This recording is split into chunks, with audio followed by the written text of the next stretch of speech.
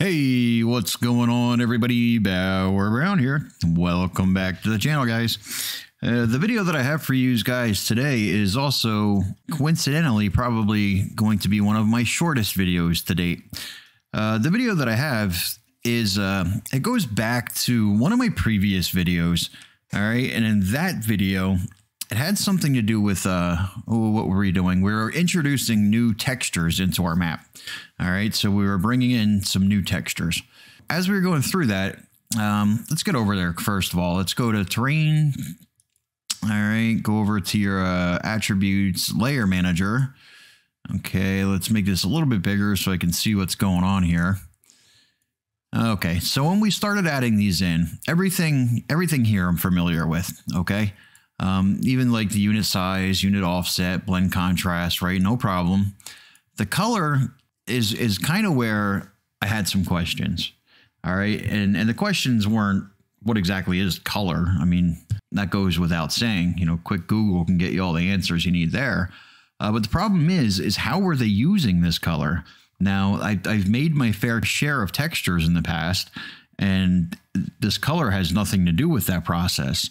All right, so I've gone through and I've changed these colors to super bright colors, and the end result was it has no direct impact on that texture at all. So what in the world are they using that color for? You know, I tried a few different things and nothing seemed to be making too much sense.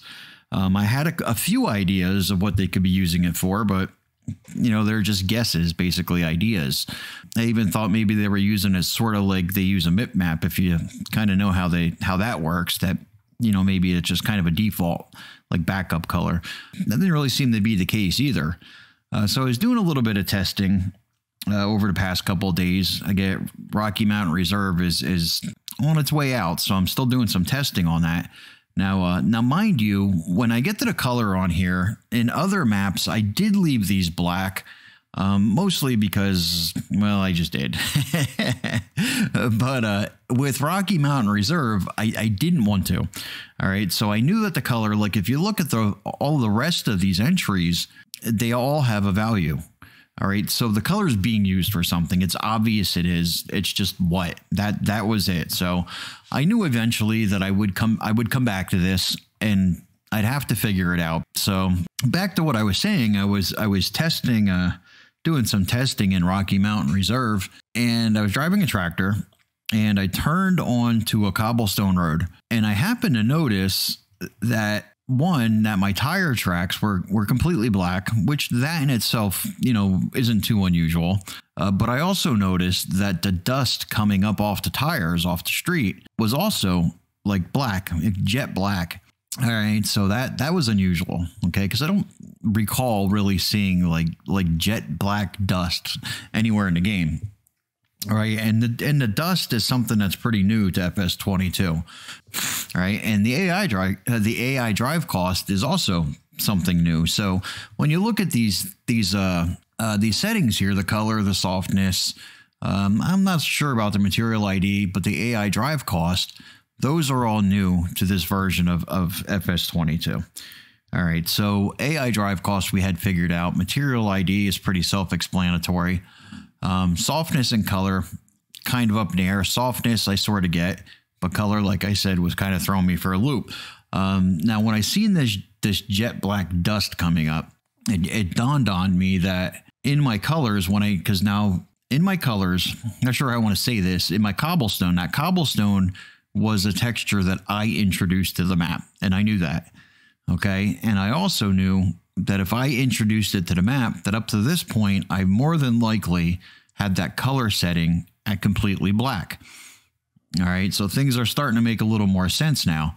So I come back into the layer manager and I made some changes in here, and I gave it a good value. Not sure if I copied that value from the proper value, like from the Alpine map, but I did give it a value. And I went back into game and I tested it again. And sure enough, you know, my tire tracks were a completely different color and the dust coming off the tires looked normal. All right. So right now, as far as me experimenting and testing things out, about 98% certain, or 99, that the color setting that you see here, at least in part, has something to do with the dust. All right, with the dust and the tire tracks. That's how it ties into that texture. All right, so I knew that it probably had something to do with it, maybe not directly, you know, maybe indirectly, kind of like the AI drive cost, but I knew it had something to do with it. And it turns out that's what it is. So what I think is happening here, it's a combination of the material ID, so it knows if it's like an asphalt, a dirt, grass, you get the idea. And then the softness. So like if you had a material ID of mud and a softness of 1, which by the way, 0 is as hard as you can get, and 1 is as soft as you can get. And then those numbers kind of are on a sliding scale and can land anywhere in between those two numbers, right? Depending on how hard it is or soft.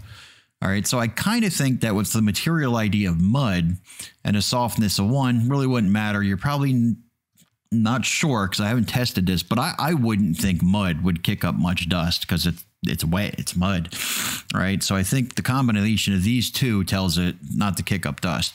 But in any event, material ID aside, with the softness, I kind of think the softer the material, the closer you get to the number 1, the more likely it is to not only kick up dust, but to kick up more or less dust, depending on this value here, this softness value, okay?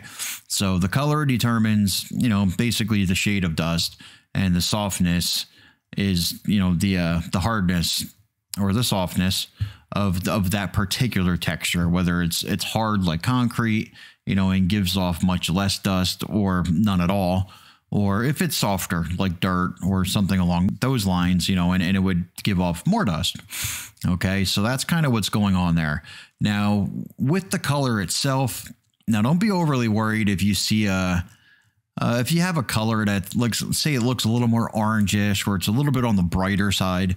I was worried about a couple of my textures, and it turned out, I'm like, wow, that's gonna look really weird for dust. But when I tested it in game, it turned out that it looked just fine. So I wouldn't be too worried about some of your colors. That's why you'll see a lot of these colors, some of them are on the darker side, or they had they're in the ballpark of what that actual texture is. But in any event, that's what I wanted to throw out there, that's what I had come up with. Now, it's not to say that they might be using this color for something else as well. They very well could be. I at this point, just don't know what that is. Or it could be that color is being used strictly for the dust and the tire prints, and that's it. Hard to say, but at least at this point, we now have a better idea of what that does. So if any of you guys were questioning that and didn't quite know, now we know.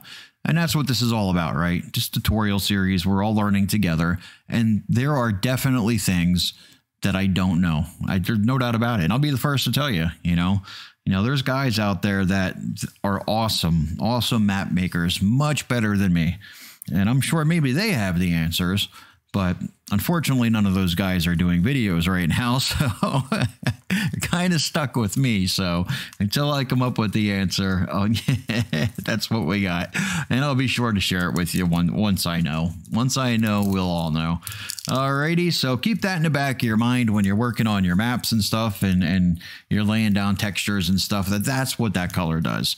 Like I said, it could be a color that you make up yourself, or you can use the actual color that they're using in the base game.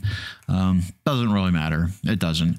And so that's what it's for. So like I said, keep that in the back of your mind when you're working on your map. And with that being said, I am Bauer Brown, and I will see you on the next one.